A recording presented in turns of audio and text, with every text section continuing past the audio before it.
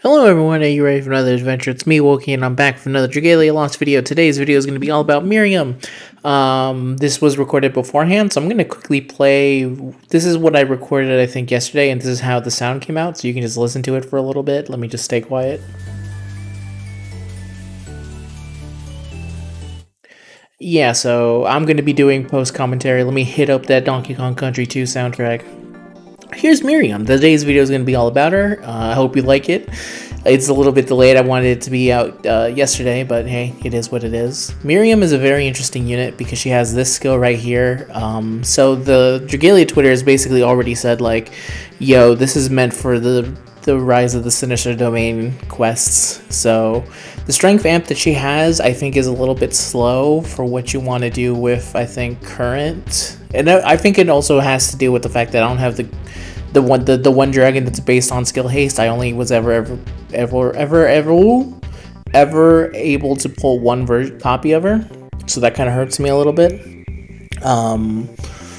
But she does get it fairly quickly. The second skill is really slow, but she really feels like she's specifically built for Rise of the Sinister Dominion, where it literally wipes all your stats, everything away from you. She basically is able to escape that. So I'm showing her off on what we have available, and trying to like do my best. It's unfortunate because I don't think she really needs to be in the first slot. I think I've been using her more off screen. She's much better as another unit on the team and not the first slot. Now here I talk about the Mercurial Gauntlet. I don't think she's very good for the Mercurial Gauntlet because her ability, first of all, only lets you dodge if it's not a purple attack. So if you're getting hit by a purple attack, the 30% chance of dodging she has when the entire team has Strength Amp doesn't apply. So you really should not be using her for Gauntlet, which, okay. Fair enough, I guess. She's just like not quick enough with her healing on skill 2 to effectively be a part of that. At least from what I found with the current team that I'm rocking her with. So we're going to go into High Mercury. I debate, I think, for a brief moment about going into Master. I have since beaten it on Master on auto with this team, so it's totally possible. I should have just done it. Past Wokey is a freaking coward. Look at him. Good look at him going into Expert like a damn fool. Should have believed in Myriam, but instead he's not. So yeah, like I said, kind of the one thing that I have it's not really a gripe, but it's really just more a fact of the matter, is that Myriam is really built it's really unfortunate that the only way for me to showcase her, I have to directly use her. Because she's better as a unit that, like, literally as a support unit. She's not the kind of support unit where they're better in the first slot and you can actually use them. At least from my small testing of them, I feel like that's not her best place on the team. Obviously, if you're doing co-op, you have no real choice. But even then, I think you have a lot more leeway. Like, every other person has a lot more skills to kind of do what they need to do, and you don't have to worry about that kind of stuff. But so in co-op, it's a little bit of a different beast. But when you're doing solo play, I really feel like she's better as one of the other side units. She also gets a defense up buff, which is very nice when she's, of course, when the AI is not controlling her, which is very nice and very helpful. The strength amp also is pretty nice because I believe it is a 40 or 50% boost to strength, which, with the mindset of the Rise of the Sinister Dominion, that's a pretty nice buff to have and not get rid of immediately. Yeah, you can see her, she got completely popped by that bubble. But you can see here, we had no real problems, but that's because, you know, Mercury is not the beast that she once was. There was a brief moment in time in Dragalia where Mercury was the fight I hated to fight most, and she wasn't even the hardest Agito fight. I think she was pretty tough in Masters because of her stupid bubble thing, but now you can easily face roll her. The one thing I did notice while using her, and using her specifically with a 3 DPS team, is that some of my clears were faster, and that's because she was pumping the team full of just pure damage. The main problem I have with my setup right now, which is a problem with my setup and what units I have available and win, is that for the next fight here in Elcilia, no one has the ability to remove buffs, which is very important for this fight coming up. If you don't have that, then it kind of really slows everything down, I feel, which is unfortunate. So I do have to kind of use one skill, the Ranzel skill, the most useful, one of the most useful skills out there, the Ranzel skill.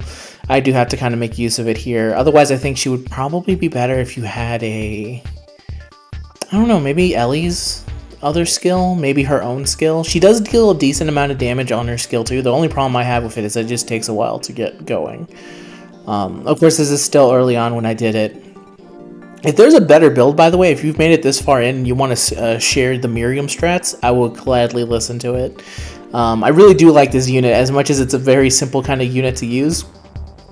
I do think it's kind of shitty to release a unit so clearly built for this Agito, not this Agito fight, for a future fight in the Rise of the Sinister Dominion that is not out yet, but I guess fair play, they've been doing that pretty recently. As you can see here, we got the sleep off, so everything's good, everything's copacetic.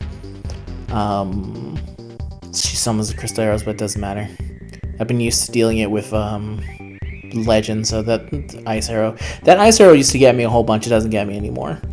But anyway, Myriam, back to the girl of the hour. I could see a lot of people end up saying like, oh, I don't think Myriam is very good, but I don't know, I really do end up liking her, and I want to know, I don't know how much of that is just because she's Mim. I think I really do like, the one thing I really do like about Dragalia is for the most part you can literally use any unit you want with any combination you want. So I'm free to use Myriam. I've been actually trying to find different team builds and different Wormprint builds that kind of go with what she wants. I kind of like the idea of her being the only healer on the team. The problem is that I think she needs a little bit more defense to be able to be used in, like, it's hard to like say like, oh, I think she would do perfectly fine when like, you know, Templar Hope is just so good for auto specifically that it's kind of hard to kind of deviate away from that. From, okay, so if that's the case, I need to use Templar Hope. I don't know if she heals enough for her to be, actually, you know what, with Templar Hope, with all the defense going up, I think she might actually be good enough to take the main healing role away from maybe Lowen, but I don't know, maybe no.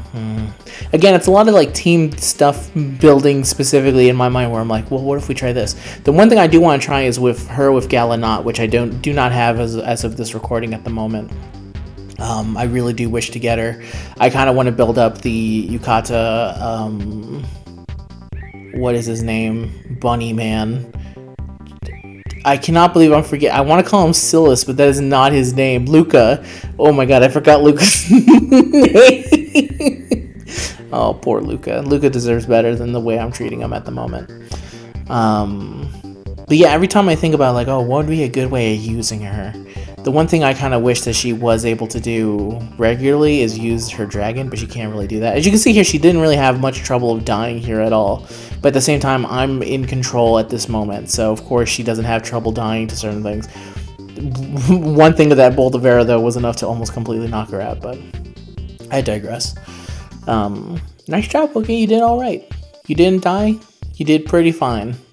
I still think Celia has the highest rate of just, oops, I accidentally died with those stupid arrows. It still occasionally gets me. You want to play Brain Dead, and then Celia does that stupid move, and you go, oops, oh no, everything's bad. But yeah, my final thoughts on her is that I do really like her. I kind of like the strength amp. I like her strength building up. I did end up using that treasure on something else later on to build up for stuff later. I kind of want to experiment with her more. I want to kind of see what I can do with her. I do think that really what most people are looking forward to is Rise of the Sinister Dominion. I think that's where most of it, that's where she's going to shine the most. At this moment, I feel like she's good, but you have to build a team specifically around the idea of like, okay, I'm using her, let's see how she is. Well, that's dumb, because you can do that with any unit. I don't know. I want to say she's good because she's Mim. That's my basic thing here. Like, it doesn't matter if, even if she was bad, which I don't think she's bad.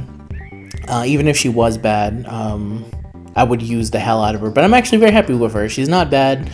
I do think her strength, she's built kind of with stuff forward in mind, and I do think her strength stuff can be interesting if I can specifically find the right team for it. I think the team I have right now is more set up for T-Hope and stuff like that, so I need to, like, level up more characters or get Galanot and stuff like that. So that's my current feelings at the moment. So, of course, if you have Myriam, you've been using her, feel free to tell me what you've been using, what you've been rocking. If you're waiting just for Surprise of the Sinister Domain for the right moment for her. Again, 100%. The only reason she's in the front is because I have to showcase her. Otherwise, I think, like, using her normally, I've had a lot of success actually using her in, like, the 3rd spot, and she's been great for the auto team, and she hasn't really died. Like, I was able to complete auto EC without dying and using her, so I think she's pretty good. And here I think is me kind of going like, man, I want to summon badly, and I choose not to. By the way, my free multi did not give me and then I threw a ticket, and that gave me nothing, so another day of waiting. But that's the end of today's video, everyone. I hope you liked it. If you did, you can always leave a like. As always, I'm more than happy to hear what you have to say about Myriam. This is a unit I super really like, and I'm interested to see what people have to say about her, so that's the end of today's adventure, though. See you guys next time. And there's the black screen of death. Oh no! I didn't want to leave it on a black screen, so here's a picture of my dog Pandora. Or the family dog. She's very good. Look at her. Staring. Saying, please stop taking a photo of me. I'm trying to eat this bone. Please. Now that's the end of the video. Goodbye, everyone.